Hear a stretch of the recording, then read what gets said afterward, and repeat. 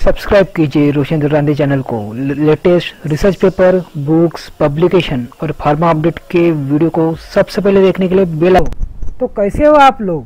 I hope कि सब घर पे सेफ होंगे। अभी हम देख रहे हैं वेबिनार सीरीज जो 15 मई से 17 मई तक हुई है, जिसे ऑर्गेनाइज किया है Dadasaheb Balpande college of pharmacy, Besa, Nagpur, Maharashtra, India.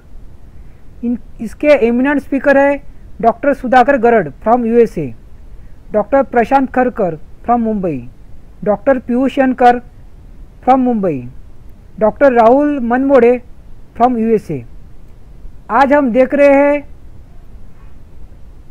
Drug repurposing for covid and update, जिसे प्रेजेंट कर रहे हैं doctor Prashant खरकर from Mumbai. Doctor प्रशांत खारकर तो ये प्रोफेसर है institute of chemical technology ICT Mumbai. इनका बारे में डिटेल देख लेते हैं। देखिए, ये इनका लिंक्डइन का अकाउंट है, प्रोफाइल है ये देखिए। इनके एक्सपीरियंस, ये रिसर्च साइंटिस्ट भी थे। एजुकेशन, ये सर्टिफिकेट है, लाइसेंस है, ये स्किल एंड एंडोर्समेंट है।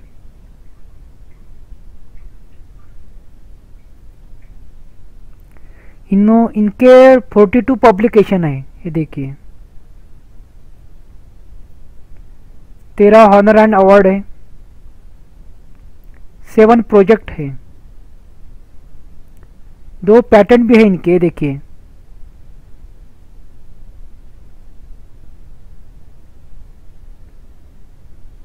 अभी हम कुछ मेरे वीडियो देखेंगे जो मैंने बनाए हुए हैं। ये देखिए, ये इंट्रोडक्शन का वीडियो है। ये कुछ रिसर्च पेपर के ऊपर मैंने वीडियो बनाए हैं। ये देखिए, कुछ फार्मा जॉब के रिलेटेड बनाई है, कुछ कोर्स और लर्निंग के ऊपर भी बनाई है, कुछ कोविड के ऊपर भी बनाई है। ये 4 की सीरीज बनाई है। तो दोस्तों, अगर आपने अब तक मेरे चैनल को सब्सक्राइब नहीं किया है तो ज़रूर सब्सक्राइब करना। ये देख सकते हैं आप, मैं इतने सारे वीडियो आपके लिए बनाता हूँ, तो आपके सपोर्ट के लिए आपको सब्सक्राइब करना ही पड़ेगा। अगर आपको कोई भी एक तो भी वीडियो आपका काम का है तो प्लीज़ सब्सक्राइब कीजिए और सपोर्ट कीजिए आपका, और ये बेल आइकन को प्लीज़ दबाएं ताकि आपको नोटिफिकेशन मिलता रहे। चलिए देखते हैं, वीडियो को पूरा देखें। So all the participants have been admitted now. Good evening, listeners. This is Dr. Nilesh Mahajan. On behalf of Dadasaheb Balpande College of Pharmacy, I welcome you all for the second day webinar from this webinar series on the COVID opportunities and challenges. Today we have a very eminent speaker with us in the form of Dr. Prashant Kharkar, who is presently working as a professor of medicinal chemistry at a prestigious institute, Institute of Chemical Technology, UBCT Mumbai.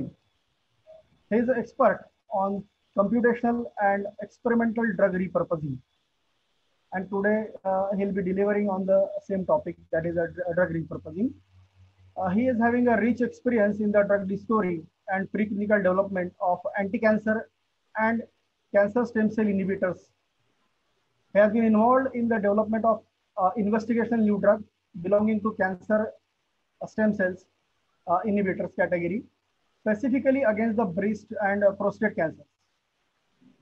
He is presently an inventor on 7 patent applications, and he is also a registered patent agent. He has guided almost 5 PhD students or fellows, and greater than say 25 PG students so far. He has published more than 60 research papers in the reputed international journals, and presented more than 40 abstracts in the conference of international reputes, such as Journal Research Conference, ACS meeting, etc. I'll be glad to share with you that he is a recipient of grants almost around 2 crores from the various national funding agencies and industry. He is a recipient of Indian National Science Academy Award for international exchange in 2015. A recipient of a Newton Bhabha Research Links Workshop Award in 2019. He is a member of national and international professional societies, various societies. He is a grant reviewer on infectious diseases. He is a reviewer of a prestigious peer-reviewed international journals such as Science Translational Medicines, Journal of Medicinal Chemistry, and European Journal of Medicinal Chemistry. And he'll be providing one link on his PPT so that you will read more of him. So this is all about his biography with me. And now I'll hand over the charge to Prashant. Over to you, Prashant, sir. Okay, thank you so much. Now I'll just share my screen. If the hosts can help me sharing my screen. Yeah, okay, I'll share. Yes, okay, can you see the screen and hear my voice? Yeah, clearly. Yes. Okay, perfect. You can proceed. So I will. Okay, perfect. I'll start with my presentation. So the title of my talk is Recent Update on Drug Repositioning Campaigns for COVID-19. Now, drug repositioning and drug repurposing, a lot of people use them, but then my main focus would be on drug repurposing, of course, and part of it is repositioning, and I'll share with you what is the difference between repositioning and repurposing, although there is the boundary between the two terms is quite obscure. So before I actually start my presentation, I would like to acknowledge the organizers of the webinar series for giving me a chance to talk about drug repurposing and drug repositioning, and of course the scientific community, which made this talk possible by various contributions in the form of drug repurposing hypothesis and various drug repurposing campaigns. Okay, so first, like I mentioned, drug repurposing and of course, the drug repositioning, the terms. First, I'll talk about drug repurposing and the related terms. So in brief, drug repurposing, that's nothing but studying a small molecule or a biologic approved by the FDA, Food and Drug Administration, to treat one disease or condition to see if it is safe and effective for treating other diseases. So in a way, drug repurposing is nothing but finding new uses for old, or rather I would say approved or existing drugs. And then the related term which I talked about and which is also part of the title of my presentation, that is drug repositioning. Now, as far as drug repositioning is concerned, the sildenafil or Viagra is a classic example of drug repositioning.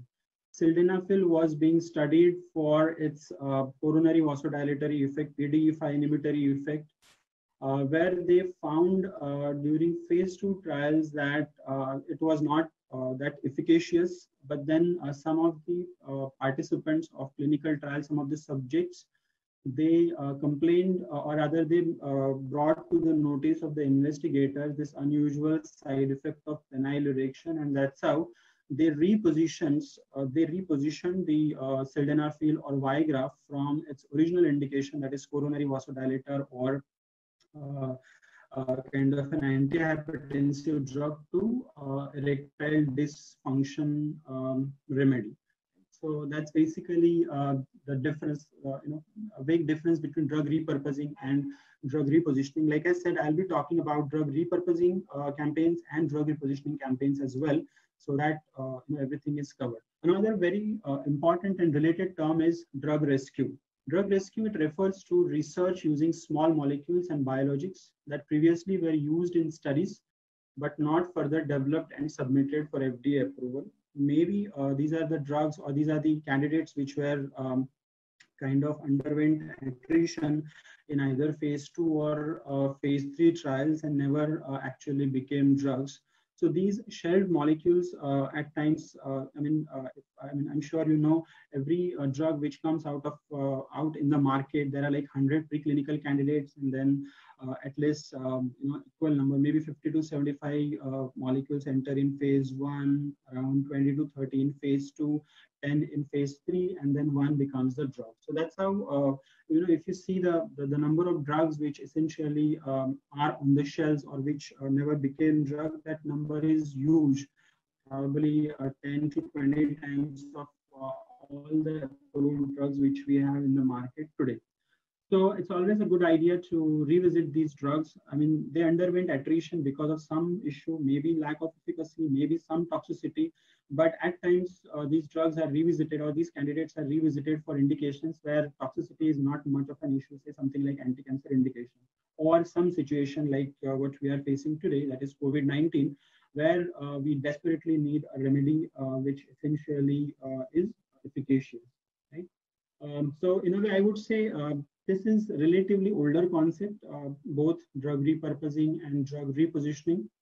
But recently, it gained momentum, of course, in the present situation, owing to lack of therapeutic options. So whenever there is an unmet medical need, people resort to drug repositioning. This was the case when Ebola appeared back in 2014-15. This was the case in SARS epidemic in 2002, MERS epidemic in 2012. So anytime there is an unmet medical need, people resort to finding cures using approved or known drugs, and that's where this is a relatively older concept. But today we are actually in dire need of a drug which essentially can work, and that's where drug repurposing is so much talked about. So when we say we are trying to use an approved drug for a new indication, so that's where the intellectual property comes in picture. So depending on whether the drug patent is already expired, as in the drug is very old, relatively old, at least 20 years old, or whether the drug is a new one, say something like remdesivir for that matter.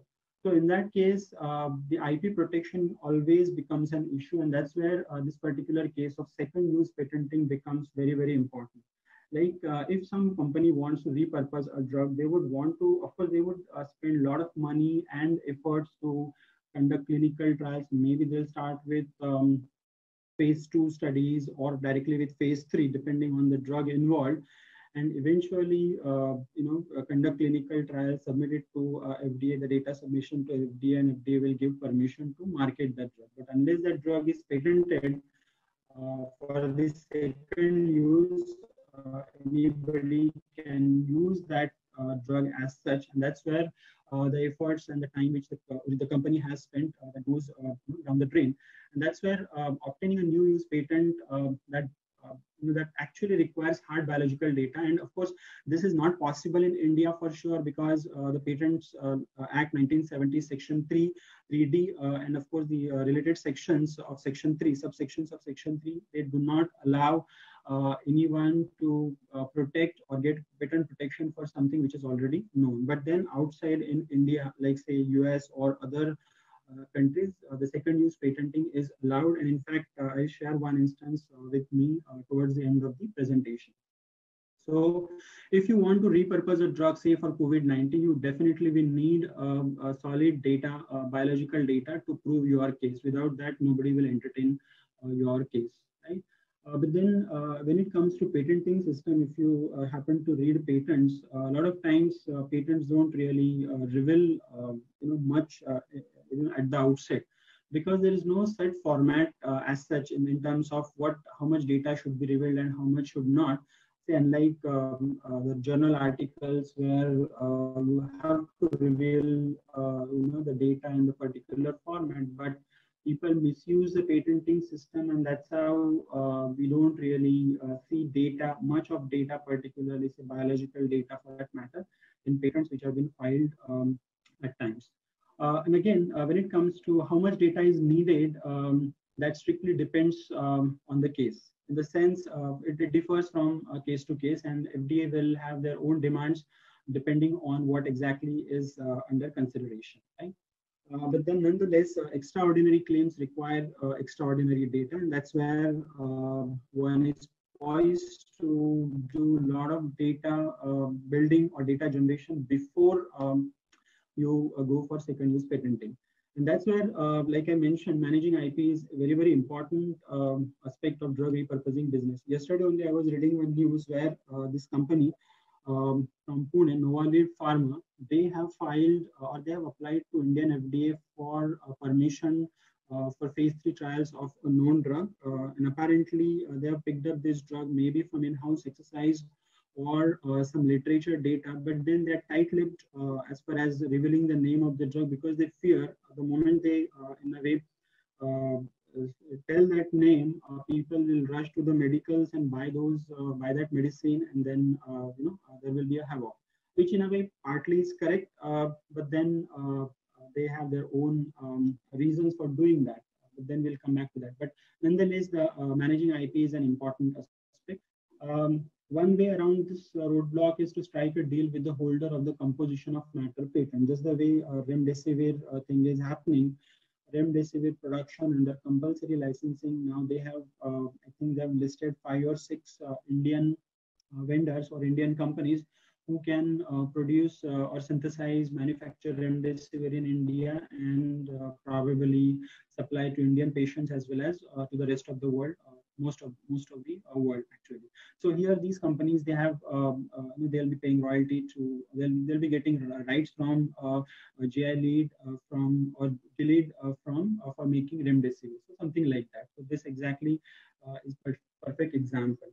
So this particular table actually talks about a very important aspect of so-called different ways by which you can repurpose a drug. The first one, and when it comes to patenting system, novelty is one of the foremost criteria, and these different permutations actually talk about how novelty goes from say low to the highest phase. So the first part is reformulation or line extension. So where the indication is same, target is same, novelty is obviously low because you're not doing anything new. You are probably just reformulating it, maybe from injection to oral or some other vice versa. In case of on-target repurposing, the indication is different, but the target is same, right? So there is some novelty. Say something like, I would say an example would be metformin. Metformin is a very safe anti-diabetic drug, insulin sensitizer, but then metformin, it's off-label uses for cancer. Many oncologists use it. So in a way, indication is different, but apparently metformin is doing the same thing what it is supposed to do, or it is interacting with more or less same set of proteins to show the anti-cancer effect. In case of off-target repurposing, say something like the indication is same, but the target is different. So in that case, novelty is definitely high. And then the best possible scenario where the indication is different, target is different, and then novelty is the highest. So in this case, I would say hydroxychloroquine can come under both of these categories of off-target repurposing, but then we can debate on that. So in a way, when it comes to second use patenting, the most important thing is the novelty, because, but then nonetheless, it becomes very difficult in India to do something like this, but you can do it outside India for sure, right? So then coming to the drug repurposing, there has been too much of drug repurposing these days. I would say an interesting thing is even Pintia means as what drug repurposing is, because the moment you put on news, you will hear about hydroxychloroquine, you will hear about remdesivir, and then there are many other drugs which are kind of under investigation for drug repurposing for COVID-19. Of course, thanks to all our media guys for in a way making hydroxychloroquine immortal in the history of humanity. Believe me, hydroxychloroquine, I have been going through, like someday I'm so excited. Oh, okay, hydroxychloroquine is showing some efficacy. The next day it says it's dumb drug, it doesn't do anything. And then suddenly you hear remdesivir, and then others, they're not really working, and then hydroxychloroquine is working. So there has been, it has been a roller coaster ride for hydroxychloroquine and other drugs. Because every passing day, you hear a new thing about COVID-19, because a lot of people, I mean, nobody knows exactly with very surety that what exactly happens in COVID-19. Some people are saying that now anticoagulant should be there. Some people are saying anti-inflammatory should be there. Some people are saying this. Some people are saying that. So it's really and this will continue for probably next 1 year or so. But then this is where the real opportunity lies, because drug repurposing is our best bet at the present moment for COVID-19 till a vaccine is developed. But again, even if the vaccine is developed, we don't know whether that how long that vaccine would be useful. Because I remember, like in US, every year they will have a new flu vaccine, and then you have to take shots every year, because the flu virus mutates so fast that a vaccine which was useful, efficacious last year is not at all useful next year. So that's where probably this is going to be the case with COVID-19 as well. But then it's too early to say. So then that brings us to a very important question: who can repurpose drugs? I have, I mean, I'm being very optimistic. It has to be you, me, or anyone who is trained in pharmaceutical and medical sciences, for that matter. Of course, you cannot expect Penta to repurpose a drug for you or for us. But of course, we being in the very relevant field, pharmaceutical as well as medical sciences, we do have all the training, expertise, and vigor to do so-called repurposing. So then once we talk about that, like, okay, we can, you, me, can do repurposing, but then another important question pops up: how do I contribute to drug repurposing and help humanity? Because that is what is most important at this point of time. And so I have a few thoughts about this before we plunge into the drug repurposing campaigns. So of course, the first most important thing is compassion. And almost all my talks, wherever I go, and if it is about research, I somehow get this word in discussion: compassion. So it's like trying to understand others' sorrows. Like putting oneself in somebody else's situation and trying to work around that. To be a good researcher, you have to be compassionate, and you also have passion in compassion. So you have to be passionate as a researcher, without which nothing is possible. And of course, the next most important component would be willingness and insatiable curiosity for science. You can't expect somebody who is not curious about science to do a wonder job. That's probably not possible. The next thing would be voracious surfing of the scientific literature. Like I said, with every passing day, what somebody said a week ago is not true anymore. So things change so fast, and the COVID-19 literature is a classic example. So you got to read a lot, and learn from the examples cited, the approach adopted by those guys who came up with some very interesting, drug repurposing hypothesis, and of course the thought process behind that. Like I said, a lot of things are happening. The complications of COVID-19. Somebody is saying that COVID-19 doesn't survive its passage through, say, stomach. Somebody is saying that it's available, or it can be found in fecal matter, small intestine, and whatnot. So we have to really read, without which we won't be able to do a job, a proper job. Then comes the next thing: ability to connect the dots, ability to ask difficult questions, and of course their pursuit. So when I say ability to connect the dots, as in we have a lot of, like, we have been bombarded with so much of information, and then we are experts, so we have some knowledge of our fields, medical field, pharmaceutical field. But then unless we are able to connect the dots, we won't be able to come up with something very interesting, like when it comes to drug repurposing hypothesis, or in general, the thought process behind drug repurposing. And of course, the ability to ask difficult questions, as in unless we ask difficult questions, which probably the clinicians wouldn't want to hear, or something like that. And of course, asking difficult questions is one thing, but then pursuing those, their pursuit is also very important. Finding answers to those difficult questions is also an important aspect.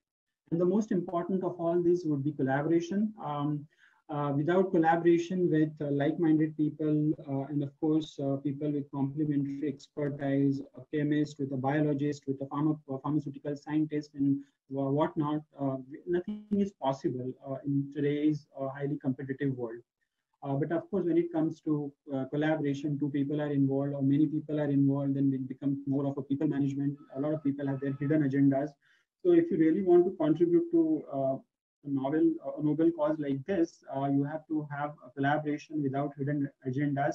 Only one desire to make a difference without any material expectations. Like I believe Amir Khan, when he says that "Bacche kamyab bano, baki sab to it will follow you." Like money, fame, name. Kabil bano, that's more important. So that's exactly what I mean. Without any material expectations, eventually you will get if you have something concrete. This is very interesting thing. This is from a paper, a Nature paper. I will be showing you this paper, at least the title of this paper afterwards. But this is the last part of this particular Nature paper, where these people from UCSF, University of California, San Francisco, they have written this paper in Nature, and they have found out that at least around 60 to 70 drugs they've kind of proposed that these actually are able to interact with like the SARS-CoV-2 proteins, which are interacting with human proteins, and these drugs could be potentially useful for curbing the journey of SARS-CoV-2. So I want you guys to read the highlighted, the blue portion. It says, the authors have not filed for patent protection in the SARS-CoV-2 host interactions or the use of predicted drugs for treating COVID-19 to ensure all the information is freely available to accelerate the discovery of a treatment. Now, for a gesture like this, I can only salute these guys. These are very high-profile researchers. If they can think like that, who are we to even, thinking of even hiding what is important or what comes to our mind? So this is how big people are, great, and they contribute to great research. I'm not saying that you go on telling everything what you have, but these guys have done a solid research and they have made it available to the world, just so anybody and everybody in the world is able to use this information and come up with a treatment. This is amazing. And in fact, if you see many of the clinical trials which are ongoing for a repurposed drug or for drug repurposing, they have some or the other clue from this particular paper. So this is very, very interesting, and I just love these guys. So coming to what about today's agenda? I'm not going to tell you about hydroxychloroquine, remdesivir, of course not, because you probably know more than me by this time, maybe by attending various webinars or reading scientific literature or hearing news. So I'm not going to talk about them. You already know about it. I'm also not going to talk about complicated ways for generating drug repurposing hypothesis. Like I said, it's not an old concept. It's not a new concept. It's a pretty old concept. There are very systematic ways of doing it, which involves genomics, which involves systems biology. There are a lot of literature available. And like I said, last month I gave a very basic seminar on drug repurposing, where I, that presentation and today's presentation, I'm going to share. I've requested the organizers to share both the presentations, so that in case you are more interested in knowing those complicated ways of drug repurposing, you possibly can refer to the articles which are cited in that in those presentations, in that presentation, and of course in today's presentation as well. So I'm not going to talk about that as well. I'm going to talk about not so hard drug repurposing campaigns. It's like people are talking about hydroxychloroquine, remdesivir, chloroquine, and galidesivir and whatnot. But then I'm going to focus on not so hard drug repurposing. Like people are working silently. You might have seen these things because everything is available on the internet, but the media has not caught the attention by media has not, these campaigns did not really catch much of your media attention. So I'm going to talk about those. That is for for understanding or for making you aware of the thought process behind those campaigns, and in a way to help you generate the or in a way I would say motivate or inspire you to create that thought process in your mind, so that you yourself can feel that even I can contribute to drug repurposing campaigns. Believe me, it's going to be of this. You will probably learn a lot about many new things which you probably don't know, or you thought you would learn someday. But this is the time where you need to do that. So there are innumerable examples, unprecedented opportunities available. It's like mano to hai, opportunities hai, varna nahi hai.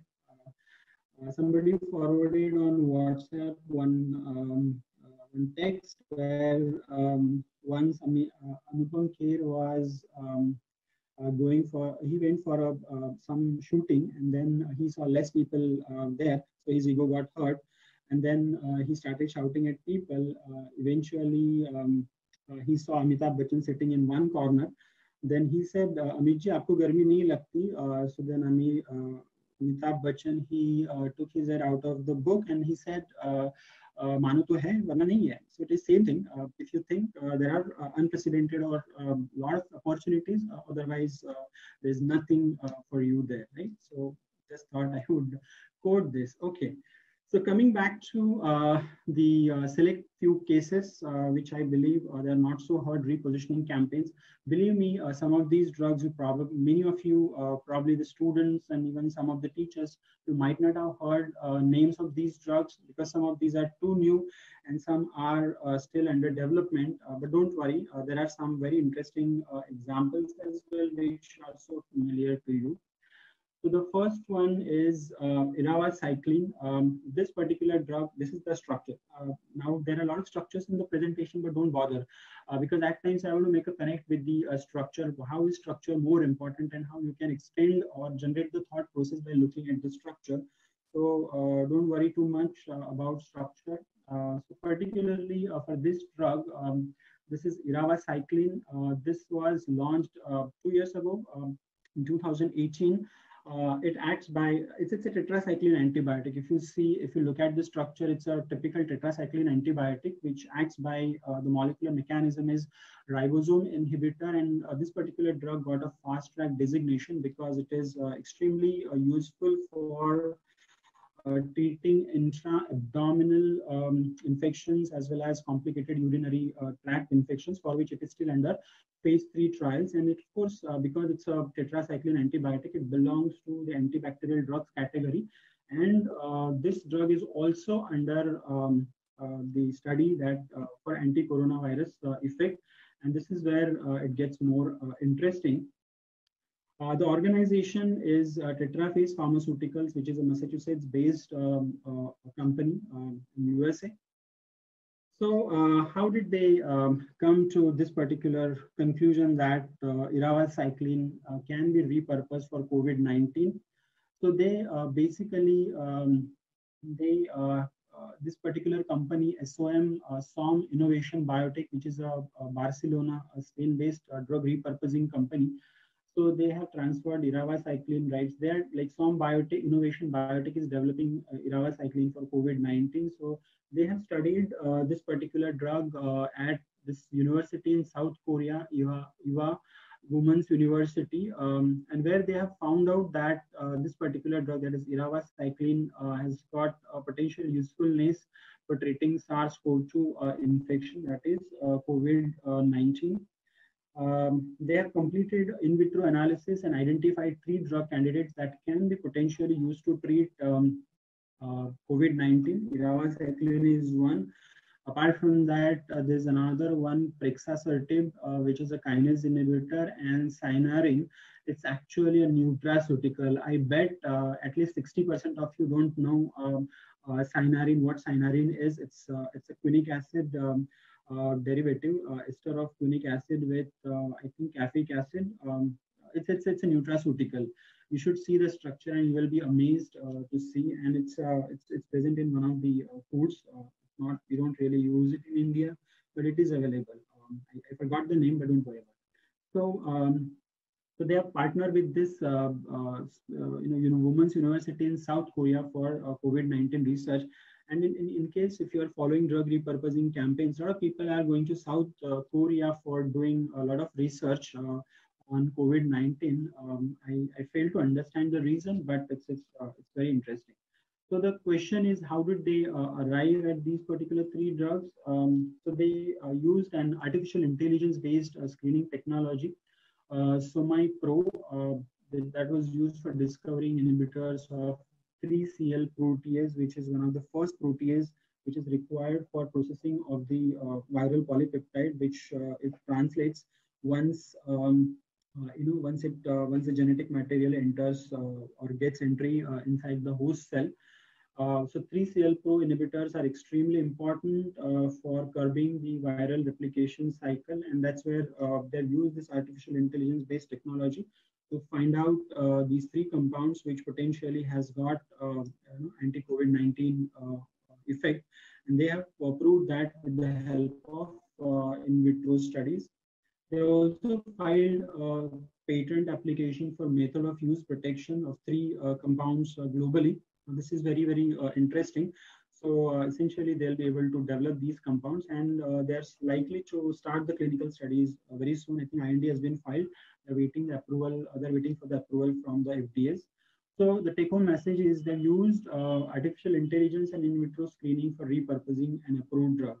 So in a way, I would say if you have some good idea, you essentially can take help of in vitro screening and do exactly what they have done. But then, of course, you have to generate that groundbreaking idea, and which is not impossible or which is not difficult. It's just you have to be vigilant and read. So this was the first case. So then that the next pertinent or other most important question is, will other ribosome inhibitors be effective as anti-SARS-CoV-2 agents? So this is an analogy. Like you see, the one ribosome inhibitor is useful as protease inhibitors, particularly belonging to tetracycline. So very much it is possible that other tetracyclines could essentially be useful for say anti-SARS-CoV-2 activity. And this is where it gets interesting. So you see somebody has proposed some hypothesis, and then essentially you just extrapolate that thing to other members of that particular drug class or maybe chemical class. So an example is this particular drug, antibacterial drug called lefamulin, which was introduced in 2019. Then much familiar chloramphenicol, which is an antibacterial drug, very old drug, probably introduced in therapy, anti-tubercular therapy or other antibacterial therapy for quite some time ago, I think late 1960s or so.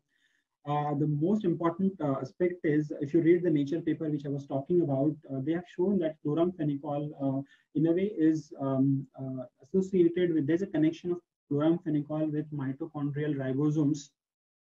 The connection of mitochondrial ribosomes of the host cell with the NSP8, that is non-structural protein 8 of SARS-CoV-2.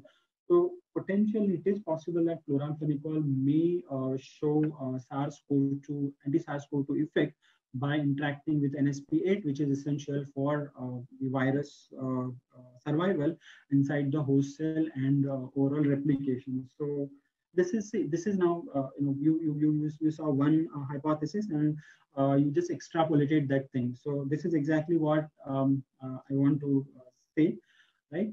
So now coming back to an interesting second example, clemastine, which is an antihistaminic drug.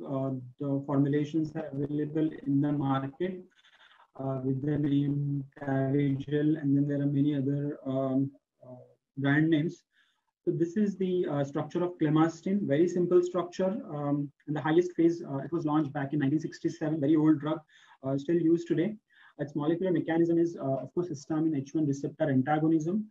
And another important thing is, I want you to focus or highlight or note this particular word, sigma non-opioid intracellular receptor 1, that is sigma R1 ligand. We probably don't know whether it's an agonist or antagonist, but then this particular drug interacts very potently with sigma R1 receptor, and also with sigma R2 with almost equal efficacy or affinity.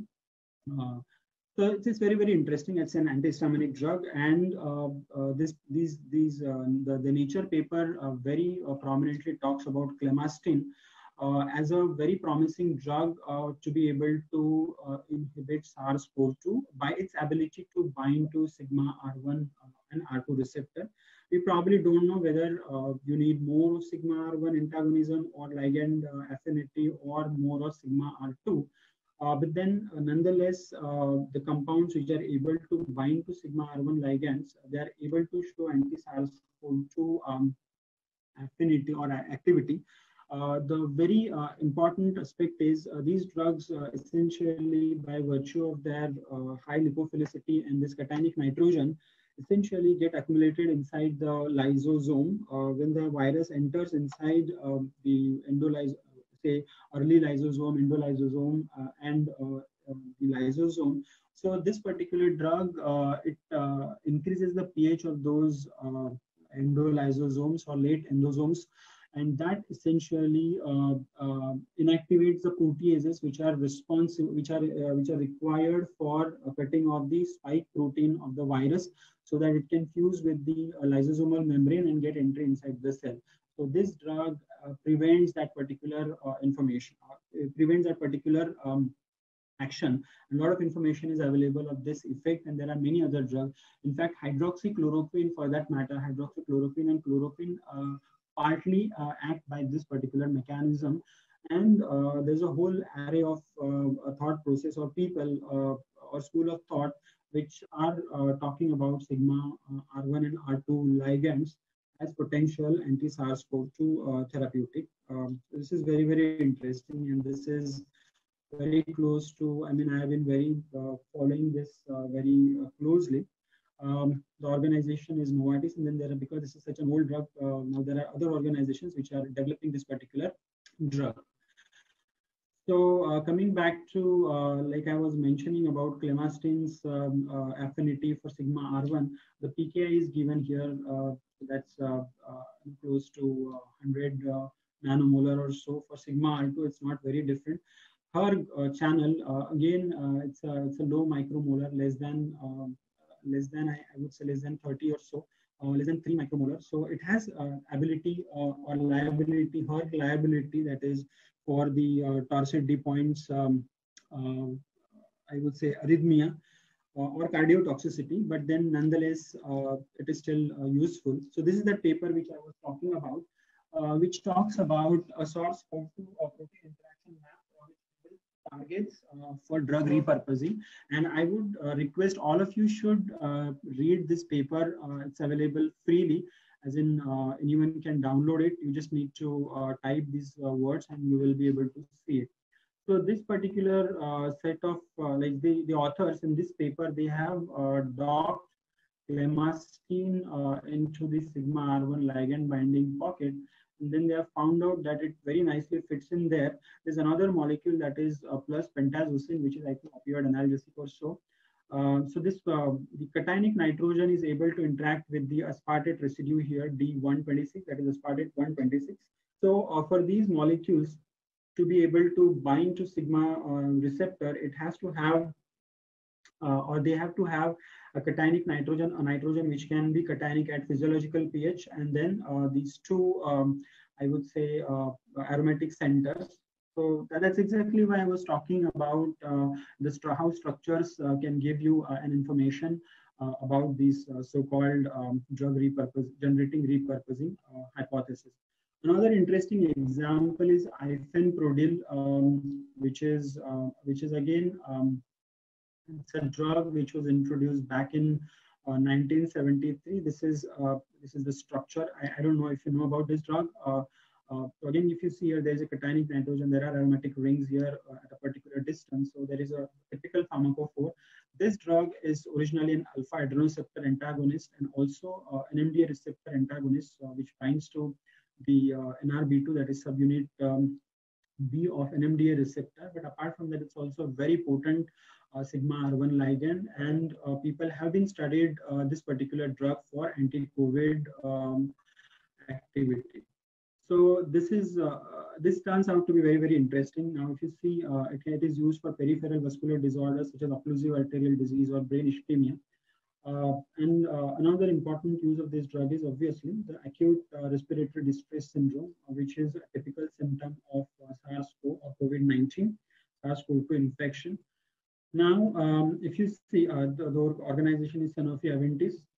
So this is a company, the website is given here, Allergan Pharmaceutical based in Canada. They have been studying this particular drug for developing this particular very old drug as a new therapeutic to fight against COVID-19, and possibly the mechanism of action is same. By interacting with sigma R1 and R2 receptors, the viral entry is prevented apparently.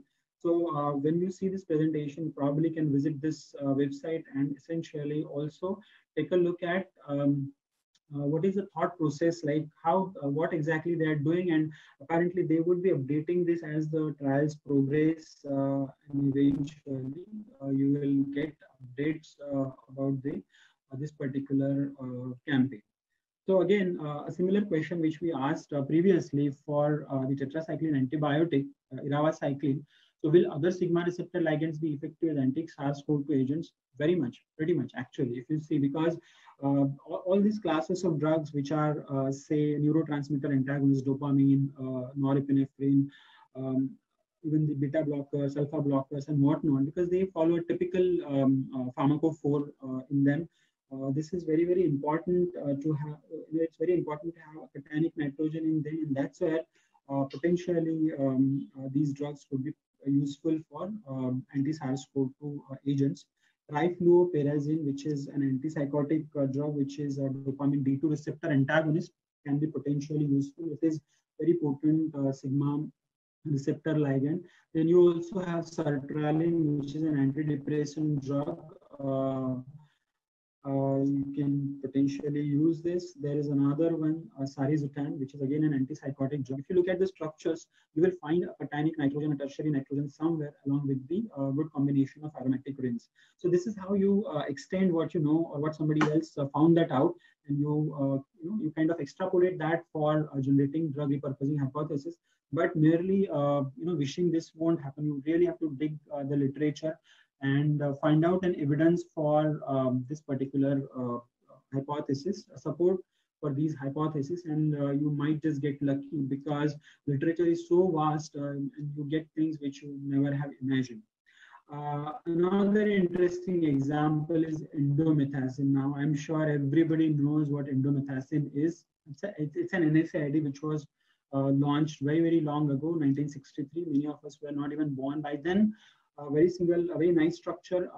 It's a molecular mechanism of action. Everyone knows it's an NSAID. It acts as an inhibitor of COX-1, COX-2, and even COX-3. Apart from that, it is also an NADPH oxidase inhibitor.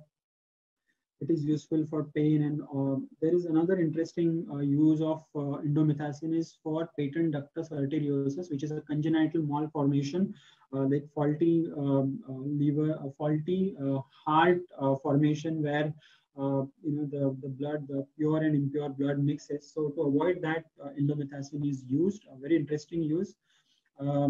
Many organizations, but then Lundbeck is actually developing it for so-called COVID-19. So there's a very interesting paper which I have mentioned the DOI here, which was available on a preprint server. So they have tested the affinity or rather efficacy of endomethacin in vitro, that is its anti-SARS-CoV-2 activity in vitro, and of course in vivo in dogs. Now this is very, very interesting. You will enjoy this particular study. So what they have found out is in vitro studies, when they infected the African green monkey kidney VERO-E6 cells, which is a very typical cell line used for studying anti-SARS-CoV-2 activity, because viruses cannot survive outside cell.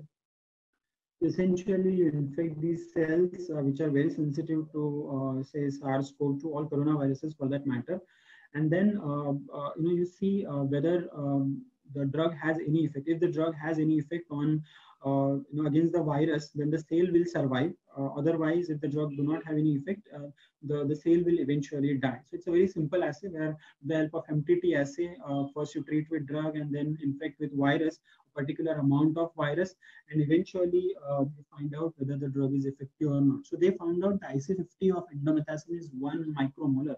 Now, I'm sure you know indomethacin, the dose is very, very small. It's 50 milligram per oral dose.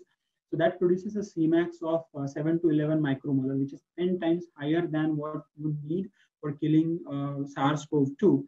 And at this particular concentration, or rather up to 500 micromolar concentration of indomethacin, the virolytic cells are absolutely fine. So you can imagine the Cmax is already 10 times higher than its IC50, and the cells which have been used for testing the anti-SARS-CoV-2 activity, they themselves are in a way so highly non-toxic, like the indomethacin is so non-toxic to them.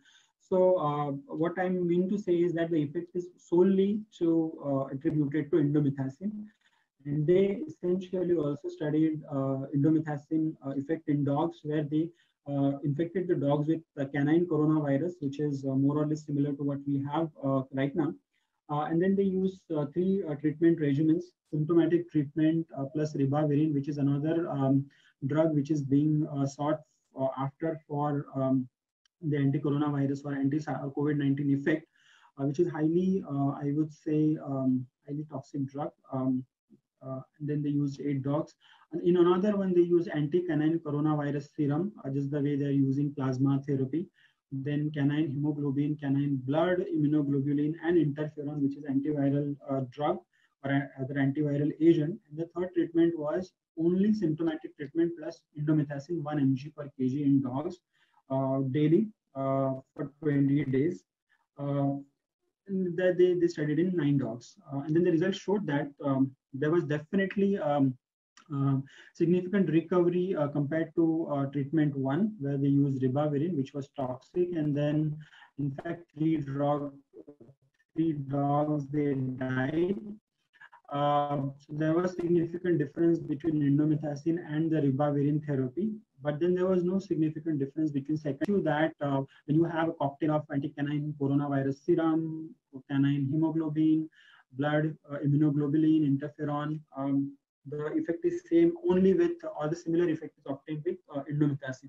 So you can imagine it's not just in vitro, but in vivo as well, indomethacin shown a very, very high promise, right? But then they went ahead and found out how exactly this is happening. So it appears that NSP7, which is the non-structural protein 7 of SARS-CoV-2, it was found to interact with PTGES2, that is prostaglandin E synthase 2, which is the protein downstream or enzyme downstream of COX. It converts the PGH2 to PGE2. So this particular enzyme, indomethacin interacts with this particular enzyme, and essentially is able to curb the journey of SARS-CoV-2.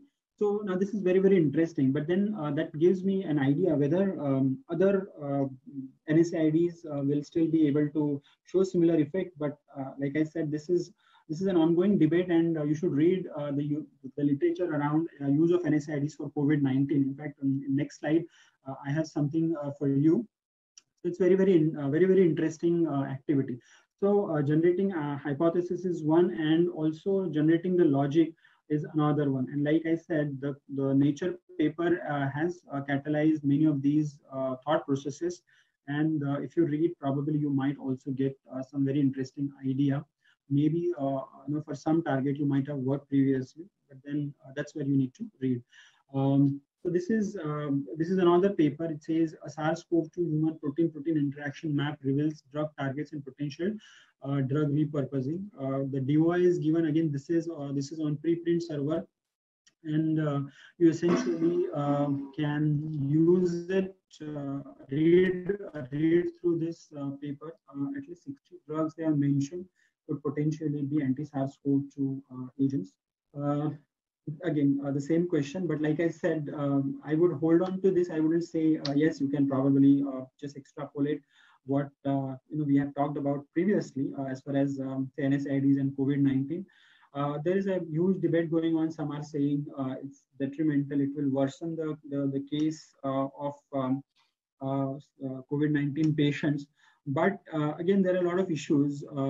Basically, the NSAIDs also have got some immune component involved, meaning they in a way delay the recovery, or they have some effect on the lymphocytes.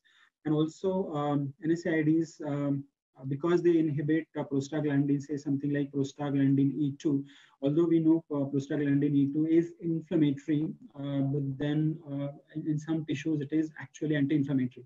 So there's a huge jumble up of things, but then this is one of the letters to the editor for a very prestigious journal, British Medical Journal, which says about non-steroidal anti-inflammatory drugs and COVID-19. And if you the DOI is given here. If you read this letter, this fellow has, which was posted on 2nd April 2020, this fellow has very interestingly talked about how he supports how indomethacin is anti-COVID-19. Very interesting. And believe me, even if you don't work on COVID-19 or even if you don't do on repurposing, but if you follow the literature, you will become a very, very evolved researcher just by the knowledge which you gain from reading this thing. It's kind of a brush up of what you've learned all these years so far. This is a very close, very interesting case. I didn't know about this till yesterday. I must admit that. So this is the drug called trans-sodium procytinate. Very simple drug. If you see the structure here, it is in phase 3 trials. And you will be surprised to see its mechanism of action. The way it acts is it increases the rate of oxygen diffusion to oxygen-deprived tissues by about 30%. And this is currently being used or being developed as a radiosensitizer for glioblastoma multiforme, which is a grade 4 astrocytoma. So what happens is, because it's a CNS tumor and most of the tumors are highly hypoxic, and that at times it becomes so very impossible to operate. They become inoperable. Even if you want to try radiotherapy, because the tissue is hypoxic, you don't really see the effect that great. So that's where one actually can use this drug, which gets into the CNS and increases the oxygen diffusion into those oxygen deprived tissues, and the radiosensitization it sensitizes that tissue which was earlier hypoxic by increasing the oxygen diffusion sensitive to radiotherapy. Very interesting thing. I'm sure 90% of you probably wouldn't know about this. I mean, even I did not know. So in 2011, it got orphan drug designation status, and it is currently under phase 3 trials for glioblastoma and phase 2 for stroke. And then, interestingly, some companies they're developing it as anti-coronavirus drug. So this is where, and this the company name is Diffusion Pharmaceuticals. It is it's not very old company based in Virginia in the United States. So if you see.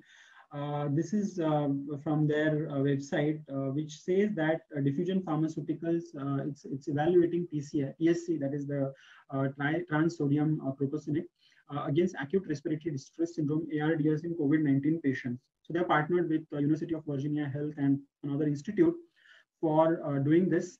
So now here they're not looking forward to killing the coronavirus or SARS-CoV-2. They are looking at restoring the status of the hypoxia status of the severely ill COVID-19 patients, because there is systemic hypoxemia, general lack of oxygen to body tissues and vital organs, and many times the patients, particularly the elderly, they die because of multiple organ failures, because oxygen, the tissues are hypoxic. And that's where, or hypoxemic, that's where the utility of this drug comes into picture. Now, this is very interesting. Like I said, you don't have to look for repurposing drugs, which essentially will kind of kill coronavirus or SARS-CoV-2. You actually can look at the other opportunities wherein you can, in a way, control the other symptoms, which can be extremely useful for saving the patients, while the patient's immune system itself can take care of the virus. So this gets much more interesting. Another interesting thing, which is in a way very close to my heart, is this particular drug, merimipudib. I haven't really worked on this drug, but the class of agents which the same mechanism, which acts by same mechanism of action, which is human IMPDH2 inhibition. Two of my PhD students worked on human IMPDH inhibitors, and we essentially have at least 250 compounds, out of which around 20 are very potent, or rather nicely potent compounds which inhibit human IMPDH2. So I'll tell you the connection. So basically, this drug was in clinical trials for like last 8 or 9 years. At least 5 different clinical trials were conducted. It was originally developed by Vertex Pharmaceuticals for hepatitis C viral infection. So it is still in phase 2. So if originally developed for or being developed for HCV infection, so if it turns out to be anti-coronavirus, so then this will be drug repositioning.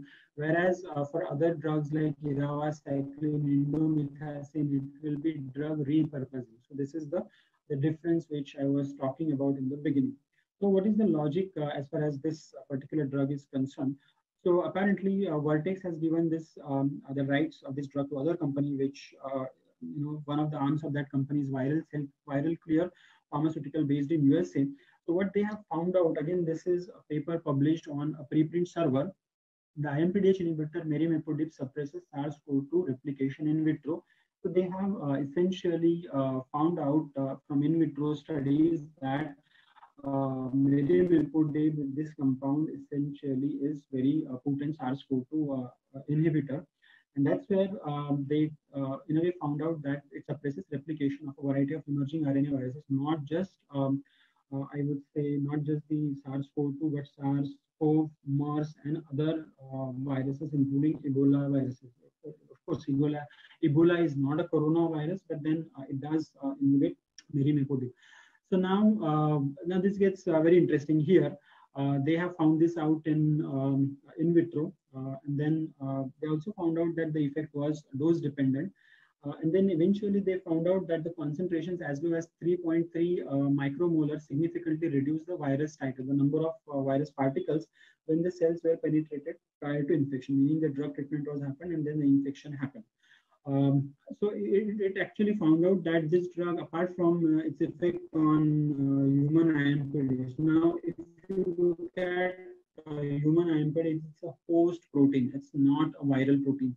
Okay, so no matter what happens tomorrow, even if the SARS-CoV-2 develops resistance for some of its own targets, like the targets get mutated and the drugs which were developed against those drugs won't be effective. But because merimipudib, it acts on a human protein, human IMPDH2, which is useful for guanine nucleotide biosynthesis.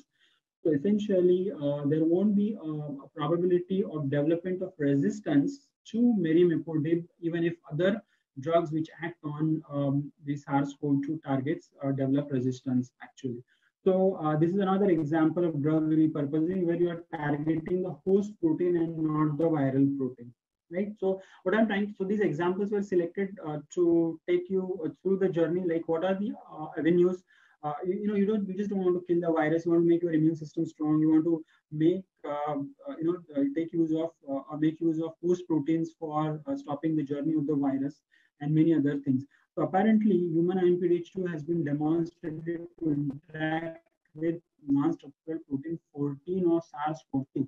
So again, the same Nature paper talks about this particular thing, and actually you can use this information. So there are some methodological or mechanical details here. I would skip that part. So merimipudib has been shown to target. Now this is so again, merimipudib, again, it's an antiviral drug, originally being developed as the human IMPDH2 inhibitor, which also, because viruses need human IMPDH2 for their replication, because the guanine nucleotides are required for the RNA building. So apparently, merimipudib also acts on RNA-dependent RNA polymerase, which is a viral protein. Right. So now you have got merimipudib, which acts on human host protein. You've got merimipudib, which also acts on the viral target. So now this is again very interesting thing, and people have actually shown that it did so for Zika virus. So apparently it might actually be doing for SARS-CoV-2 RNA-dependent RNA polymerase as well, but we don't know for sure. So apparently Viral Clear, this is the original company Biomed, and Viral Clear is the arm which is developing this particular drug. So they submitted in vitro data on Merimipudil and Remdesivir for synergistic activity. Now this is very, very important. Again, this is another aspect of when it comes to drug repurposing, you don't really have to find out only a drug which can do a job on its own. You might actually have some combination, some synergistic drugs which will add to the effect of each other's actions and eventually maybe reduce their dose for killing or treating the COVID-19. So this is again a very interesting fact. So again, another important thing is when it comes to drug repurposing, not necessary that what the dose which was being used for its original indication, the same dose will be useful for, say, the new indication, say for COVID-19. So one has to be aware of that thing as well, right? So coming back to after this whole episode started, say after January or so, there are a lot of companies, a lot of people who came forward. Like I gave you an example of that Nature paper where they openly shared the data without patenting it. So this is an example where this company Accelera, this is the platform. If you type Accelera, it will directly take you to this page, and all you have to do is put your details, and you can access the database. So basically, this database contains, I think, 125 odd drugs, which they have found out, or they have collated this data and came up with the idea that these potential drugs can be repurposed for COVID-19. So those who are new entrants or those who would want to understand the thought process behind this, this is an excellent example of all the data, a lot of data at one place, and one should actually take a look at this. In fact, towards the end of my presentation, I will share with you the Excel sheet where I've taken few select drugs because it was not allowing me to copy, so I had to do it individually, and then it took a lot of time. So I have few select examples which were of interest to me, but you can take a look at this data all by yourself. It's very, very interesting. So this is the website given here, but like I said, if you just Google, and those guys are very nice. I've already spoken to them, and they want to give a demo or so again for this regarding this. Another interesting thing which very recently came to my notice, there is this company called OpenEye Scientific. So they have molecular modeling softwares for cell. Very interesting thing. Suite of softwares which they have. So what they have done is they have carried out the molecular docking of 1.4 billion compounds. I'm sure you heard it rightly.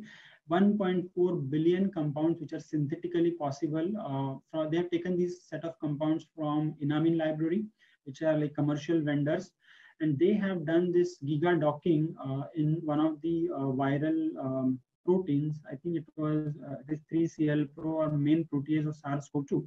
And after doing this, so they have used Amazon Cloud Services or so, and eventually they have came up with this top 10,000 compounds, and that data is available for you to try your hands on. I mean.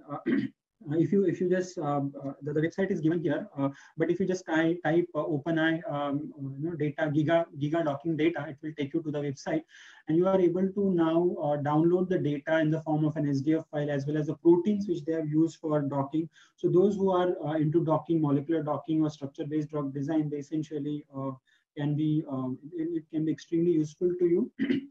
These are like top 3 compounds which they have shown. Bound to the SARS-CoV-2 M-Pro, that is a main protease, or 3CL Pro, that's another name for that. So now this is extremely important information. So if you have to do it all by yourself for 1.4 billion compounds, so probably you will retire by the time you complete these 1.4 billion compounds. If you have to do it with your own PC or laptop which you have. So you can imagine, now they have, it's an amazing effort, and they have made all of this available freely so that people can use it, develop ideas, come up with new molecules. So this is extremely important. The website is given here, so you can try your hands on. Now this is amazing. I mean, this is probably we're reaching towards the end of the session. So this is from somebody called Zeng Lab, which is from University of Michigan, Zeng Lab, which is from University of Michigan in USA. So this one is what they have done. So this is a platform, part of it is seen here. So what they have done is they have solved, or rather they have developed the crystal structures of all the proteins which are in a way encoded by the genome of SARS-CoV-2. And so basically these structures which essentially they have deposited, anybody, once you go to this web page, you will be able to download these structures, and you can dock any and everything in those in these particular structures. Now this is a great effort because many of these proteins are so new. Not all of these crystal structures are known. Although if you see, probably there are more than 100 crystal structures of SARS-CoV-2 proteins, 3CL Pro, then you have got PL Pro, and then there are other non-structural proteins. So this is a one-point stop for you who want to understand what each of these proteins do. So they have listed very nicely the functions of each of these proteins and solved all the structures. So this is something. It's like in other words, I would say this is kind of an amrut for people like us researchers. Amrut in the sense, it's like everything is ready. All you have to do is just to drink it, as in work on it, and come up with your own ideas. No one is stopping you. You can dock some phytochemicals, you can dock some nutraceuticals, you can dock some of the agents which are which are found in spices, and anything and everything. So this is an amazing thing which they have done. So this is the information about that. Basically 3D structural information and the functions of those things, and then the methodology. So I wouldn't worry about this, but you can read through this. So what's the take-home message? Again, you and me can generate rational and meaningful drug repurposing hypothesis. It's not impossible, very much possible. It's just that you have to read and read. You can publish these hypotheses in scientific literature. Someone may take it up sooner, very much possible. Again, because getting these compounds tested for at least in today's time, maybe 6 months down the line, there will be a lot of people who would have these facilities. But at this moment of time, very few people. There's something like National Institute of Virology is there, and then very few labs they might have facilities like this. In USA, there are few labs, but no idea whether they will really, because the condition is so worse. There are no planes flying across. I'm not sure whether they will accept the request, but maybe 6 months down the line, when things become normal, you will be able to actually test your ideas for anti-SARS-CoV-2 activity. But till that time, you might actually come up with your own hypothesis, and you might actually will be able to publish. And the journals, they will, if you have got some real good idea, journals will definitely accept your paper for publication, and somebody might pick up those things. So you can collaborate with those who are likely to investigate repurposing, repurposing hypothesis, very much possible, right? And then, of course, like I said, in the process, when you read, there's so much to read, and then so much to connect the dots. You essentially will evolve as a better version of your PG student. You could be a B.Pharm student, not necessarily third-year students or fourth-year students who are studying medicinal chemistry. Because you are studying these drugs, you might actually come up with some very interesting things. So everything is there in the structure. You just have to keep looking at the structure, and you will find that hidden treasure in the structure, and you might get lucky. So this is an opportunity to do something incredible, which you always wanted to do. And if you really dig the literature, there's so much, and with every paper which you read, essentially your interest will be more and more. there will be a deeper interest in this, and you will keep reading more, more and more, right? So about what I have been doing, in fact, I'm very happy to share that on 11th May, we have filed a second use patent to Indian Patent Office with my collaborators, Godavari Biorefineries Limited. So we have some proprietary molecules from the cancer stem cell project. So we have filed a second use patent. Again, the repurposing hypothesis actually came from one of the observations which is published in last 2 months or so. So just as a as a precaution, we have filed a patent. Apart from that, in last 1.5 months, I submitted 7 grants, and hopefully at least 1 or 2 of these will get funded. Very interesting things which we have proposed. And in fact, I'm very happy. Last month, I gave a similar seminar, which was basics of drug repurposing. So one of the ladies, one of the scientists from CFTRI, she actually heard this. She attended my webinar, and then immediately she wrote to me. And then within 1 month of time, she also got another collaborator of hers, a senior person from Manipal, on board. And in last 1 month, we have submitted 4 proposals. Can you imagine? So on the similar analogy, I'm looking forward to at least 1 or 2 collaborators, if not more, coming out of this webinar. I would be happy to work with you. Not necessary you have an idea, but if you are willing to learn, I can share the literature. And if we can work together, perfect. I would love to work with you in anything related to this, and of course not exactly COVID-19, because it's too much COVID-19, too much of COVID-19. But then we need drugs for other purposes too. So that's where I would love to collaborate, and you are welcome to talk to me. And then, like I said, these my profile is there on ICT website. Everything is there, which I have been doing. And apart from that, my contact details, my phone number is there. So in case you want the same number, I use that WhatsApp number. So if you want to drop me a text or call me, please feel free to do so. And I would love to really work with you on some or the other front. And thank you very much. It was indeed a pleasure to be able to talk to you. And exactly 1 hour, although I was hoping I would be able to finish in 45 minutes, but at times so involved in that, because you're so passionate about what you're doing, what you are talking. That's where at times and that's where we have moderators for. They did not really stop me in between. So thank you so much for your time, and I'm sure you will go with the feeling that you did not waste your time.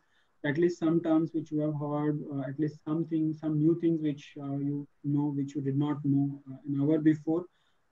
Even if there are 1 or 2 people who say that, I would be very, very happy to have spend time on working on this. Thank you so much. Thank you so much. Thank you, Dr. Prashant. Am I audible to you? Yes, yes. Yeah.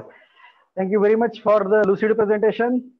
It's a really comprehensive presentation, and thank you very much for letting us know the difference between the repositioning and repurposing. This is quite a fascinating term for all of us, I must say, the repositioning of the drug. First of all, let me congratulate to you for the filing that US patent that you talked about, and then yes. Also let me congratulate you for submitting almost half dozens of the proposals to the funding agencies on the COVID-19.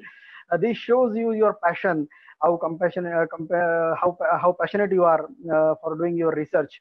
Let me quickly go through some of the questions that has been arise on the front in the chat box. Yes. If you can able to solve those queries. First of all, yeah, I'll just go through it. Is there any software to know the drugs which can be repurposed?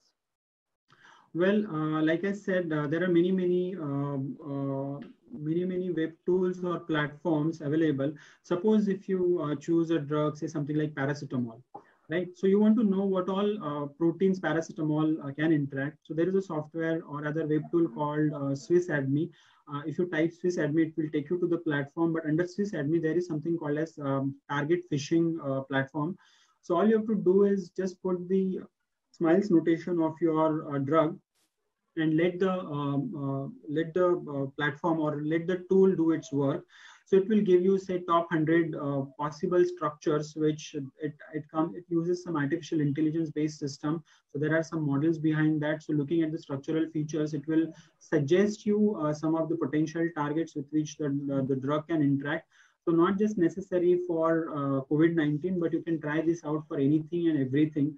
So if you're working in neuropharmacology, if you're working in some, say, cancer area, so those tools can essentially be useful for finding out what other proteins a drug or molecule can interact, not necessarily a drug. And you can, in a way, generate a repurposing or repositioning hypothesis and come up with some starting point where you can evaluate it using some experimental tools, maybe some in vitro assay, or maybe you collaborate with somebody or tell them that this is how you find and you are interested in knowing the activity. So would you want to test this compound for something like that? And people are always ready. If you approach, at least 90% of the researchers will reply positively. It's just you have to approach politely, then yeah, that should work out actually. Okay. So SwissAdme is one for sure. It works very well actually, very nicely. Even for toxicity, there is something called as Protox2. So if you want to understand whether your compound is likely to be genotoxic or immunotoxic or some other type, if you want to predict the LD50 for your compound, there is a tool called Protox2. So if you Google Protox2, it will take you there and just explore. Or if you want to know more, you can call me or you can let me know. I'll help you with what exactly needs to be done to refer to that particular platform. There are many tools. These two are very good. Okay, the next question is quite interesting. Why countries are not collaborating on this repurposing front? Well, there are, see, like I said, there are examples. South Korea has become the hub, and a lot of people, they have actually gone to South Korea and tried to collaborate with those universities. I'm sure in India also, there are people who are collaborating, particularly, I tell you my example. NIV, National Institute of Virology, now they have been very secretive. I mean, don't quote me anywhere, but then I tried to write many researchers on their email addresses from their publications. Even I tried to collaborate, or rather tried to send LinkedIn links. They never accepted. So they have been very secretive. Maybe it's their mandate or something like that. But then all the attempts have been really futile. In fact, I approached our VC, Professor Pandit, requesting him if Dr. Mashalkar could intervene, because Dr. Mashalkar is ICT Chancellor. So if he can help, but then again, there also nothing happened.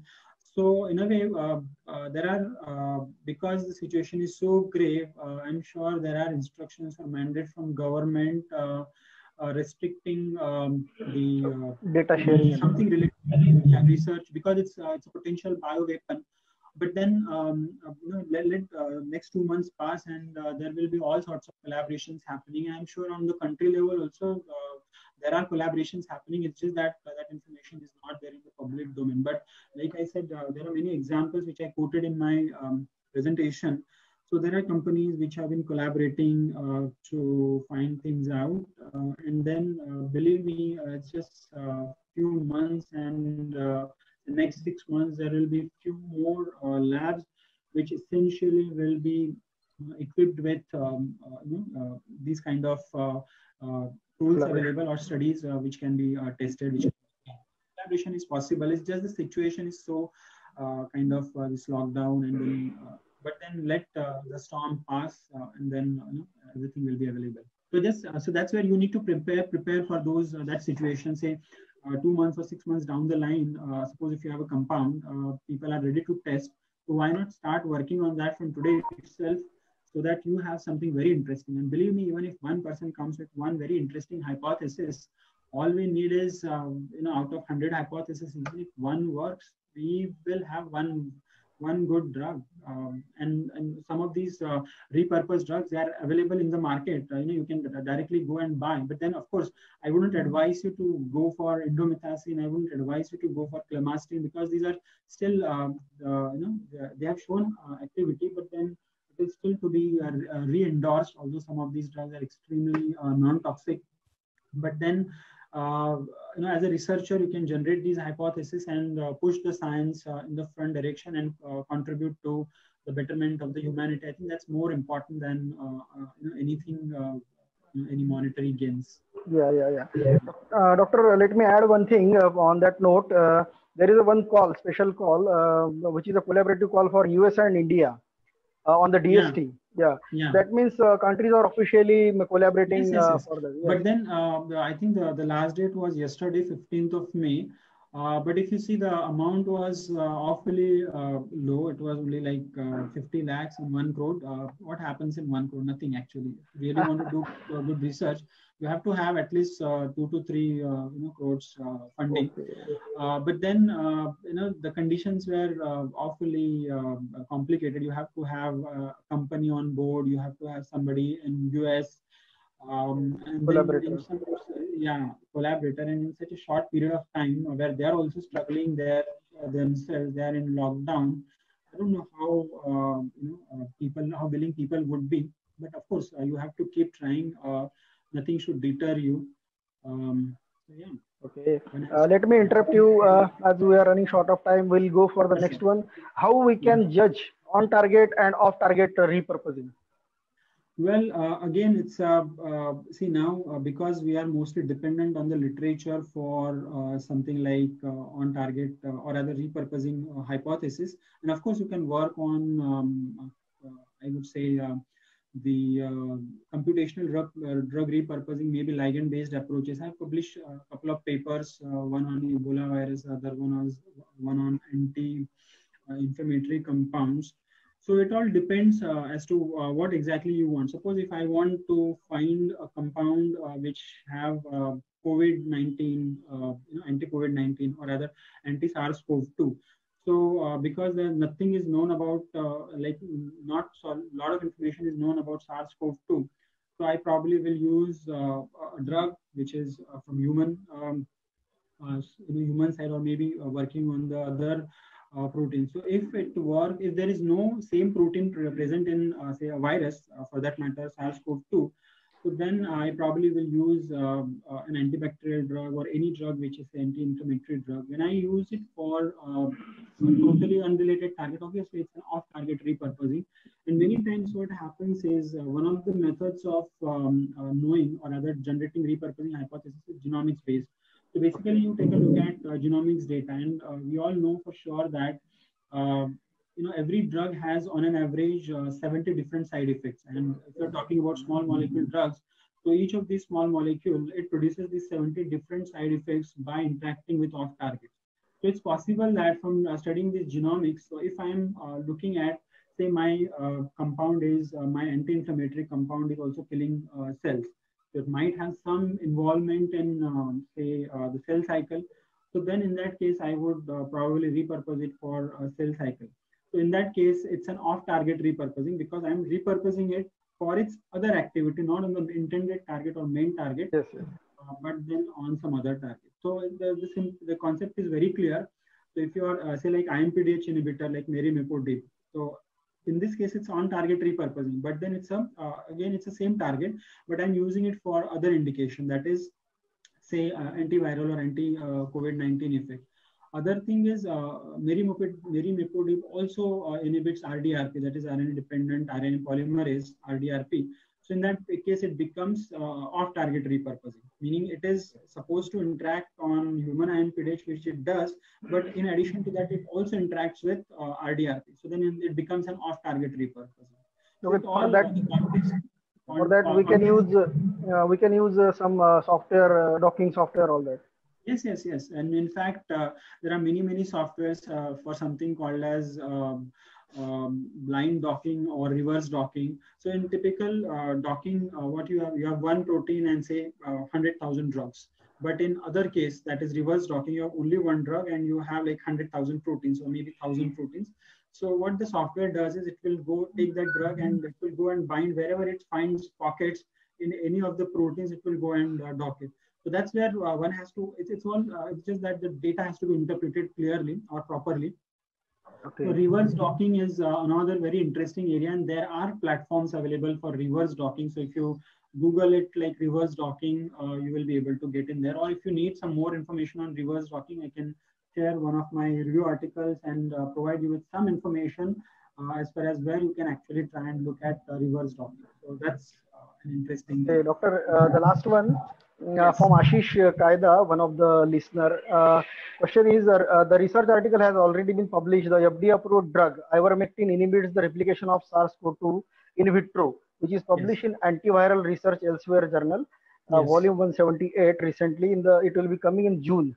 Okay, it claims that a single treatment able to effect around 5,000-fold reduction in the virus at 48 hours only in the cell culture. Despite having such potential for repurposing, why any of the pharma company has not shown much interest in testing the ivermectin clinically?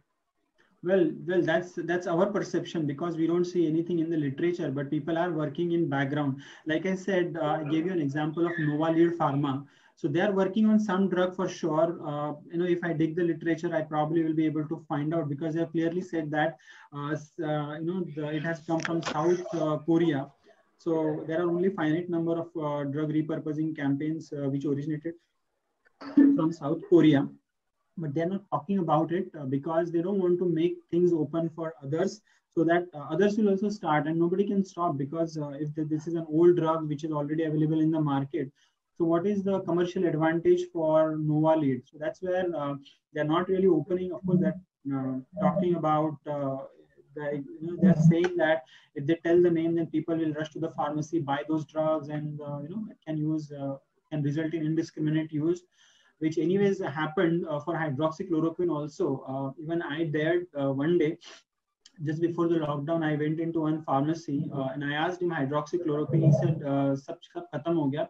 So you can imagine, people read this information, and then eventually people of those 500, 2,000 participants, a lot of people will go buy clemastine, a lot of people will go buy indomethacin and keep it just in case they need it.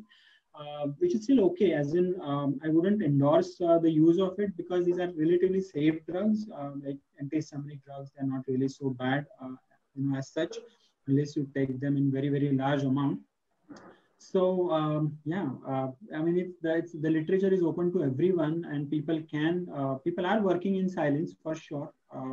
But like for Novartis, because they're supported by Tata and it's a company, they have to create a news, because they got FDA approval just in mere 4 days from Indian FDA. Because that was the second such application submitted to Indian FDA since December 2000. So, okay, doctor. Yeah. Thank you. We are running short of time. There are hundreds of questions and compliments, I must say. Yes. The total summary is this is a very informative session, and this is a totally a new insight in drug repurposing. This is why, because most of the people don't know these drugs which you have presented recently. Believe me, I did not know some of them as well till yesterday. So I wouldn't say. Yes. Now, let me conclude the session with the formal vote of thanks. From the management of DBCOP and all the organizer team, we are very much thankful, Dr. Prashant, to spare the time for us, and very much thankful for the lucid and informative presentation, and a clear take-home message is there, as always, with your presentation. So thank you very much, Prashant, from all of us, that you have presented a very nice presentation on the COVID repurposing of the drug, and it is very informative, and new insights are there. I mean, so on behalf of all our team, special mention with the principal, Dr. Mahaz ma'am, Principal Dumore sir, our management president Manoj sir, and technical team Vinod Thakre sir, Sachin More sir. They all have worked very hard to make it possible. Thank you so much. This is probably the biggest I have ever delivered. So thank you so much for making that audience available. I'm sure even if some students get inspired, believe me, all the hard work which has gone from all of us in organizing as well as in preparing for this presentation, that is going to be worth it actually. Believe me, that's. Let me announce one thing for sure for the audience, that they will be having the PPTs of the Prashant, because many hundreds of the messages are there in the chat box that they are asking for your PPT. I will share both the PPTs. Feel free to talk to me, write to me. I would love to hear from you, and in case there is some opportunity to collaborate, I would love to. I will always be open to collaborate. Over to you, Mahajan ma'am, if you can. Hello. Thank you, Prashant sir. Thank you for such an informative lecture, and your slides were really very much informative. Thank you very much for sharing sparing time for us. It's over to you, Nitin sir. Thank you very much, Dr. Prashant sir, for your valuable inputs in today's webinar. We'll be looking forward for your cooperation in future too. Thanks a lot from DBCOP. Always. Anytime. I'm just a call away. Yes. Thank you very much. And again, one important announcement for all the delegates who have already registered. There is a morning session tomorrow. There are 2 sessions tomorrow. The morning session will start on 11 a.m. Sharply, which is of Dr. Piyush Shankar sir, Analytic lab, Analytic Research Lab. So I'll be happy to have you all on that platform. So thank you very much, Prashant sir, and all the delegates. You may leave now. Thank you very much. Thank you so much. Bye. Thank you. Thank you.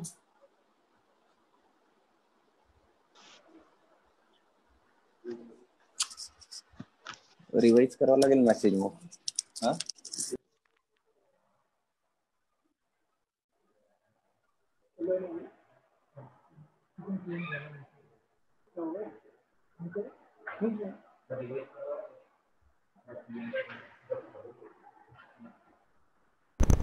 अगर किसी को कोई help चाहिए तो मुझसे contact कर सकते हैं.